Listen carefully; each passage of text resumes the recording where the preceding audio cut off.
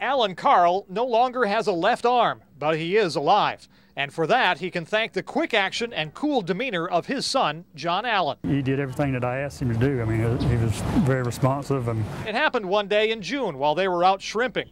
Carl was using a hydraulic winch that pulls up the nets on his shrimp boat, sort of like this one, when something terrible happened. My finger had got caught in it and just took me on into it. In an instant, the winch yanked off Carl's arm. He began bleeding profusely, in great pain and shock. He told John Allen to steer the boat over to a nearby friend's boat and call the Coast Guard right away.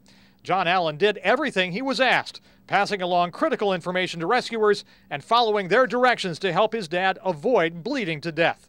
The 11-year-old isn't saying it was fun or easy. It was really scary. But he did what he had to do, though he's not sure exactly how. I have no idea. I guess God did it.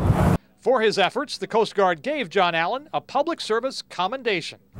Feels pretty good. And today, Alan Carl says he wakes up every morning thankful to his son and the Lord for keeping him alive. To see him and my wife and my children, you know, it's pretty amazing. I mean, life could be took away from me just that quick. I mean, there's no doubt about it.